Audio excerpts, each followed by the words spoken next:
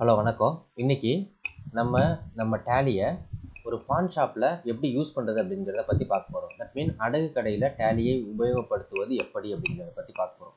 So அடகு கடையில் நம்ம இந்த டேலியை உபயோகப்படுத்துறதுனால நமக்கு என்ன அட்வான்டேஜஸ் டிஸ்அட்வான்டேஜஸ் அப்படிங்கிறத பற்றி நான் சொல்கிறேன் உங்களுக்கு. என்ன அட்வான்டேஜஸ் என்ன அப்படின்னு பார்த்தீங்கன்னா, we can easily calculate interest.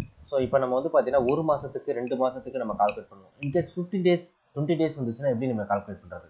So ஈஸியாக என்ன பண்ண முடியும், நம்மளால் இந்த டேலி மூலயமா ஈஸியாக நம்ம இன்ட்ரெஸ்ட்டாக கால்குலேட் பண்ண முடியும். இன்னும் என்ன ரொம்ப முக்கியமான ஆப்ஷன்ஸ் டேலியில் இருக்குது அப்படின்னா, நம்ம ஒரு பர்சன்ஸ் வந்து பார்த்தீங்கன்னா ஒரு நகையை அடை வச்சு போகிறாரு.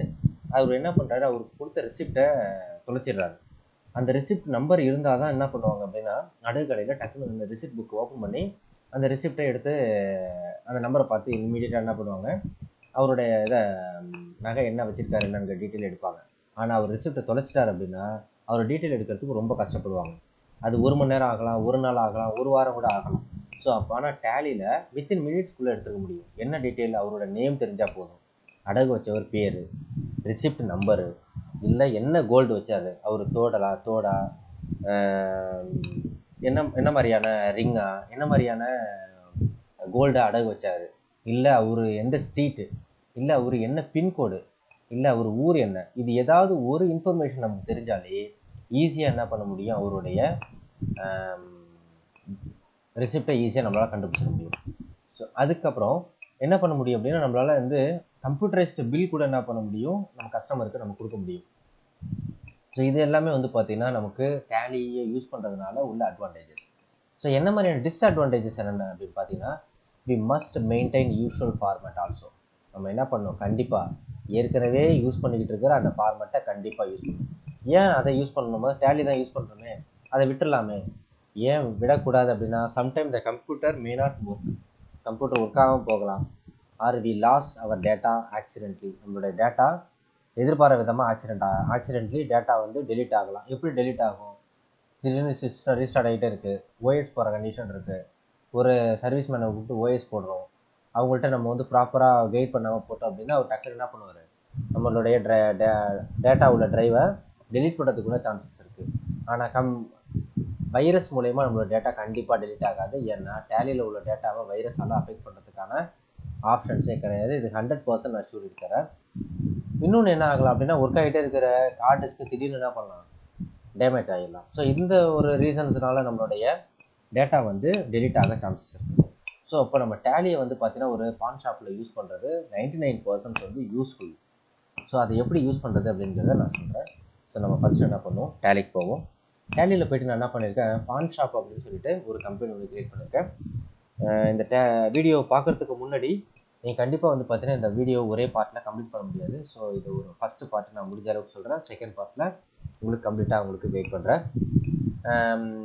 பான் ஷாப்னு சொல்லிட்டு ஒரு நியூவாக ஒரு கம்பெனி ஒன்று க்ரியேட் பண்ணிட்டேன். இந்த பான் ஷாப் கம்பெனி க்ரியேட் பண்ணுறதுக்கு முன்னாடி நமக்கு வந்து பார்த்தீங்கன்னா இந்த பான் ஷாப்பில் யூஸ் பண்ணக்கூடிய ஒரு ரெசிப்டோடைய மாடல் தேவை. ஸோ அப்போ தான் அவங்க என்னென்ன மாதிரியான டீட்டெயில்ஸ் வந்து கஸ்டமர்லேருந்து கலெக்ட் பண்ணுறாங்க அப்படிங்கிறத நான் பார்க்கணும்.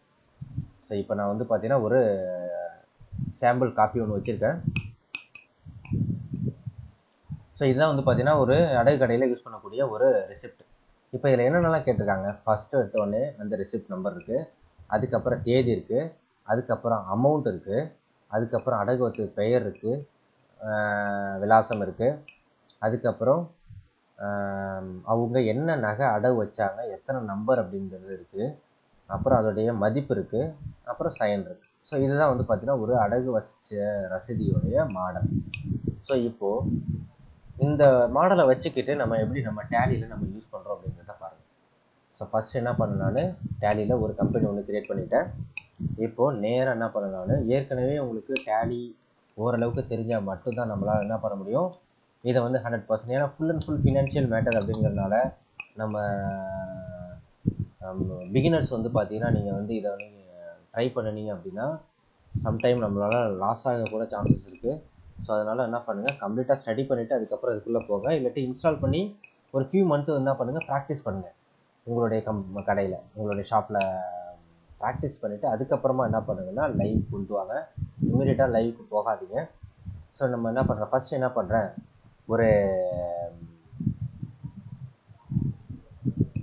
ஒரு பேமெண்ட், ஒரு கஸ்டமருக்கு ஒரு பேமெண்ட் பண்ண போகிறோம்.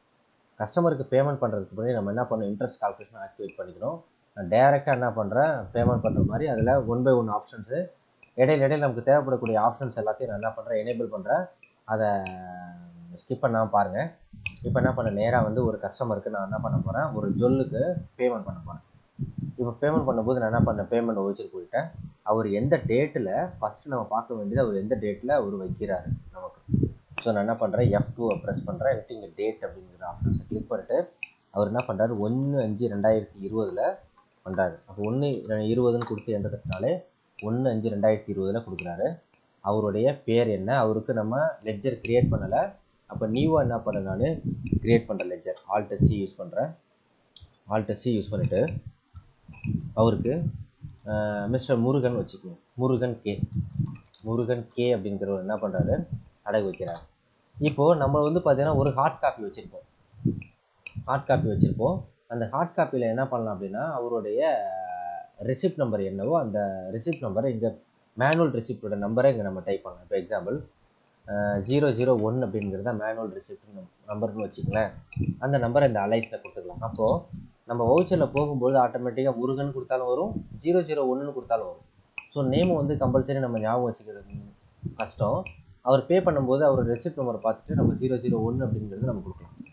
இப்போ அண்டர் என்ன இருக்கணும் அப்படின்னா, லோன் அண்ட் அட்வான்ஸ் அப்படிங்கிறது ஆப்ஷன்ஸ் இருக்கணும். ஏன்னா அவருக்கு என்ன பண்ணணும், நம்ம கடன் கொடுக்குறோம். நம்ம கடன் கொடுத்தா என்ன பண்ணணும், இப்போ இந்த இடத்துல நம்ம இன்ட்ரெஸ்ட் ரேட்டை ஆக்டிவேட் பண்ணணும். இன்ட்ரெஸ்ட் ரேட்டை ஆக்டிவேட் பண்ணுறதுக்கு நம்ம இந்த இடத்துல நம்ம இன்ட்ரெஸ்ட் கால்குலேஷன் ஆக்டிவேட் பண்ணலை. ஸோ ஆக்டிவேட் பண்ணுறதுக்கு நேராக என்ன பண்ணணும், நம்ம F11 ஃபீச்சர்ஸ் போகிறோம். ஃபீச்சர்ஸ் போயிட்டு இதில் என்ன பண்ணுறோம், நம்ம activate interest calculation use S கொடுக்குறோம். யூஸ் அட்வான்ஸ் பேராமீட்டர் எஸ் கொடுக்குறோம். ஸோ Ctrl+A கொடுத்து நான் என்ன பண்ணுறேன், இதை சேவ் பண்ணிக்கிறேன். சேவ் பண்ணிவிட்டு இப்போ என்ன பண்ணுறேன், ஆக்டிவேட் இன்ட்ரெஸ்ட் கால்குலேஷன் எஸ் கொடுக்குறோம். இப்போது amount added for amounts deducted, so இதுக்கெல்லாம் நோ கொடுத்துருங்க. இது 2 ஆப்ஷன்ஸ் வந்து பார்த்தீங்கன்னா ERP 6.5ல் வந்து பார்த்தீங்கன்னா உங்களுக்கு வரக்கூடிய அட்வான்ஸ்ட் ஆப்ஷன்ஸ். ஸோ அது அப்புறம் பார்ப்போம் நம்ம. இப்போ இந்த ரேட் அப்படிங்கிறதுல 2% கொடுக்குறேன். ஸோ மாதம் தான் நம்ம வந்து பார்த்தீங்கன்னா என்ன பண்ணுவோம், இன்ட்ரெஸ்ட் கால்குலேட் பண்ணுவோம். வருஷம்னா வருஷத்துக்கு தகுந்த மாதிரி, மாதம்னா மாதத்துக்கு தகுந்த மாதிரி. ஸோ நம்ம மாதம் தான் மேக்ஸிமம் அடகு கடையில் கால்குலேட் பண்ணுவாங்க. ஸோ இப்போ கேலண்டர் மந்த் அப்படிங்கிறத சூஸ் பண்ணிக்கிறோம். இப்போ நம்ம வந்து கடன் கொடுத்தோம்னா டெபிட் பேலன்ஸ், கடன் வாங்கினோம்னா கிரெடிட் பேலன்ஸ். ஸோ நம்ம கடன் கொடுக்குறோம், டெபிட் பேலன்ஸ். ஸோ நம்ம என்ன பண்ணுறோம், ஒரு குறிப்பிட்ட பீரியடை டிஃபால்ட்டாக கொடுத்துக்கிறோம். இப்போ எக்ஸாம்பிள் சில இதில் வந்து பார்த்தீங்கன்னா என்ன பண்ணுவோம், 1 வருஷம் வரைக்கும் அவங்களுக்கு 2%, 1 வருஷம் கழிச்சிச்சு அப்படின்னா அவங்களுக்கு 3%. ஸோ இதை மாதிரி ஆட்டோமேட்டிக்காக கன்வெர்ட் ஆகிறதுக்கான ஆப்ஷன்ஸ் கூட நம்ம என்ன பண்ண முடியும், எனேபிள் பண்ண முடியும். நான் என்ன பண்ணுறேன், 31/3/2021 வரைக்கும் கொடுத்துருக்கேன். 21 வரைக்கும் அவங்க கொடுக்கலன்னு வச்சுக்கலேன். அப்போ நம்ம 3% கொடுத்துட்டு அடுத்து 21 to 22 வரைக்கும் என்ன பண்ணலாம், அனதர் பர்சன்டேஜ் கூட நம்ம ஆட் பண்ணலாம். ஸோ அது மாதிரி வருதெல்லாம் நம்ம ஆட் பண்ணிட்டு போயிட்டே இருக்கலாம். நான் ஒரே ஒரு ஆப்ஷன்ஸ் மட்டும் ஆட் பண்ணியிருக்கேன். நான் இவருக்கு 1/5 கொடுக்குறேன். இப்போ நம்மளுடைய இதில் வந்து பார்த்தீங்கன்னா நம்ம அந்த மெயிலிங் டீட்டெயிலில் நம்ம அந்த கஸ்டமருடைய டீட்டெயிலை கம்பல்சரி ப்ராப்பராக என்டர் பண்ணணும். ஏன்னா அப்போ தான் நம்ம ஈஸியாக அவங்களுடைய டேட்டாவை ட்ராக் பண்ணுறதுக்கு ஈஸியாக இருக்கும். தமிழ்நாடு, பின்கோட் 609307. ஸோ அவங்கள்ட்ட பேன் கார்டு டீட்டெயில் நம்ம கேட்க போகிறதில்ல. ஸோ இப்போது 2 காமிக்குது பாருங்கள், 001 கொடுத்தாலும் முருகன் தான், முருகன் கொடுத்தாலும் முருகன் தான். ஸோ ஓகே, என்டர் பண்ணுறேன். இப்போ அவருக்கு வந்து பார்த்தீங்கன்னா அவர் அடகு வச்ச பொருளோட விலை, நான் Ctrl+N ப்ரெஸ் பண்ணி நாங்கள் இந்த இடத்துல கால்குலேட்டரில் இப்போ அவர் வந்து பார்த்தீங்கன்னா ஒரு 5000 ருபீஸ் வந்து பார்த்தீங்கன்னா நம்மகிட்ட ஒரு பொருளை அடமானம் வச்சு பணம் வாங்குறாரு. அப்போ என்ன பண்ணுவோம் அப்படின்னா, ஒன்று டோட்டலாக 5000 ருபீஸையும் கொடுக்கக்கூடிய அடகு கடை இருக்குது. இன்னொன்று என்ன பண்ணுவாங்க, ஒரு குறிப்பிட்ட அமௌண்ட் என்ன பண்ணுவாங்கன்னா வட்டியாக எடுத்துக்கிட்டு பாக்கி அமௌண்ட்டை கொடுக்க சான்சஸ் இருக்குது. இப்போ 5000 ரூபாய்க்கு 2% இன்ட்ரெஸ்ட் அப்படின்னா எவ்வளோ வருது, 25 ரூபா வருது. 25 ரூபாயை எடுத்துக்கிட்டு கொடுக்கக்கூடிய ஆப்ஷன்ஸ் இருக்குது. இன்னும் சில கம்பெனி சில அடகுக்கடையில் என்ன பண்ணுவாங்க அப்படின்னா, ரிசிப்ட் காஸ்ட் அப்படின்னு சொல்லிட்டு என்ன பண்ணுவாங்கன்னா அடிஷ்னலாக ஒரு 100 ருபீஸோ 150 ருபீஸோ என்ன பண்ணுவாங்க டிடெக்ட் பண்ணிப்பாங்க. ஸோ இதெல்லாம் நம்ம வந்து பார்த்தீங்கன்னா அவருக்கு கொடுக்கும்போது எப்படி கொடுக்குறது. இப்போ எக்ஸாம்பிள் அவருக்கு நம்ம கொடுக்க வேண்டிய அமௌண்ட் எவ்வளோ, 5000 ருபீஸ். ஸோ அதை அப்படியே இங்கே என்டர் பண்ணிடுறேன். அவருக்கு எவ்வளோ கேஷ் கொடுக்குறேன் நான், அவருக்கு receipt cost. So alt C use பண்ணுறேன், ரெசிப்ட் காஸ்ட். ஸோ உங்களுடைய ஷாப்பில் இதெல்லாம் பண்ணுறீங்களா அப்படின்னு தெரியாது. ஜஸ்ட்டு நான் பார்த்த வரைக்கும் நான் எல்லாருக்குமே வந்து நகைகளை அடகு வச்ச அனுபவம் இருக்கும். ஸோ எனக்கும் இருக்குது, அதை வச்சு தான் போடுறேன். ஸோ ரிசிப்ட் காஸ்ட் அப்படிங்கிறது நம்ம கடைக்கு வரக்கூடிய ஒரு income, one of the income. So அதை இன்டைரக்ட் இன்கம் கீழே கிரியேட் பண்ணுறேன். அதுக்கு போய்ட்டு நம்ம இன்ட்ரெஸ்ட்லாம் எனேபிள் பண்ண தேவையில்லை. ஸோ இப்போ இன்ட்ரெஸ்ட் அது வந்து ஒரு 150 ருபீஸ் வச்சுக்கலாம். அதுக்கப்புறம் ஆல்ட் சி யூஸ் பண்ணிவிட்டு இன்ட்ரெஸ்ட் ரிசீவ்டு. ஸோ அவர்கிட்ட என்ன பண்ணுறோம், நம்ம இன்ட்ரெஸ்ட் ரிசீவ் பண்ணுறோம், அது நமக்கு வரக்கூடிய ஒரு இன்கம். ஸோ கண்ட்ரோல் ஏ கொடுத்துட்டு டேரெக்டாக நான் போகிறேன். அது வந்து ஒரு 25 ருபீஸ் வச்சுப்போம். பாக்கியை தான் என்ன பண்ணுறோம், அவர் கையில் இப்போ நம்ம எவ்வளோ பணம் கொடுக்குறோம், 4825 ரூபா. அவர் அடகு வச்ச பொறுமானம் எவ்வளோ, 5000.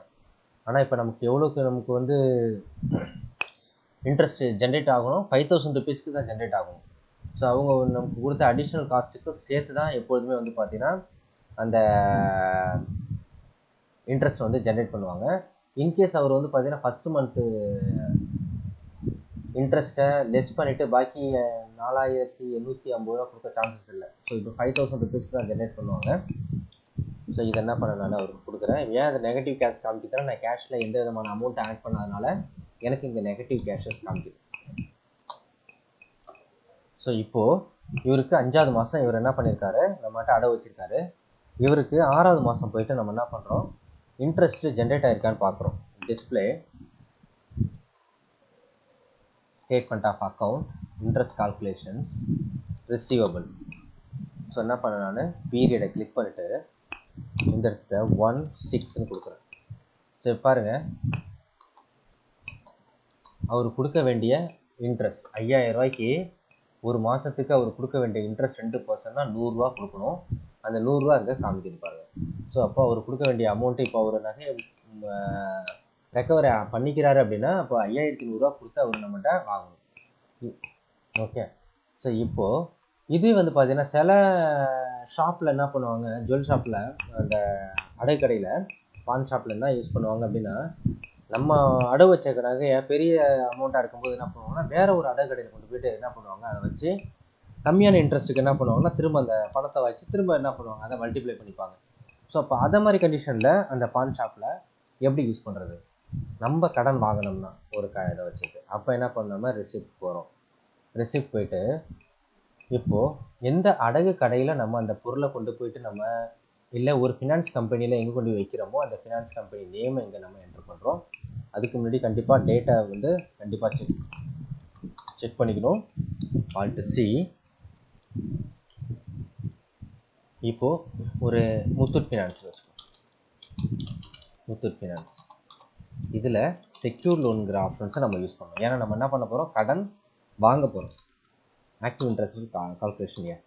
ஸோ இப்போ நமக்கு 1% கொடுக்குறாங்க, நம்ம மற்றவங்களுக்கு 2% கொடுக்குறோம். நம்ம என்ன பண்ணுறோம், 1% வைக்கிறோம் கேலண்டர் மந்த். இங்கே நம்ம கடன் வாங்குகிறோம், கிரெடிட் பேலன்ஸ். கடன் கொடுத்தா டெபிட் பேலன்ஸ், கடன் வாங்கினா கிரெடிட் பேலன்ஸ். இதை நீங்கள் சேஞ்ச் தப்பாக போட்டிங்கன்னா உங்களுக்கு இன்ட்ரெஸ்ட் வந்து ஜென்ரேட் ஆகாது.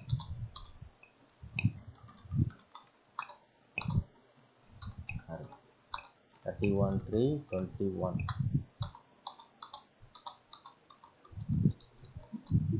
ஸோ இப்போ என்ன பண்ணுறோம், ஒரு முத்தூட் ஃபினான்ஸில் போயிட்டு ஒரு 15,000 ருபீஸ் வாங்குகிறோம்.